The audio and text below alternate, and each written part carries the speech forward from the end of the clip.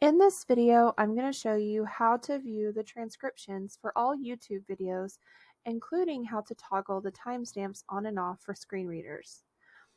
In YouTube, in order to turn on the transcript or view the transcript, you have to be able to click these three little dots and go to Show Transcript. When you view the transcript, it automatically shows timestamps. This is sometimes difficult for screen readers because it will try to read the time. If you want to toggle these off, you can come up here to the three dots in the corner and click Toggle Timestamps.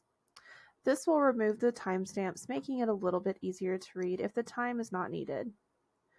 You can also search anywhere within the video for any specific words or phrases. For example, this video is over creating table of contents using embedded heading styles in Microsoft Word. So if I wanted to specifically look at, say, the word heading, it will actually create little summaries of where these are built in or the term heading into the video. So you can search specific time points, making it easier to access exactly the information that you need.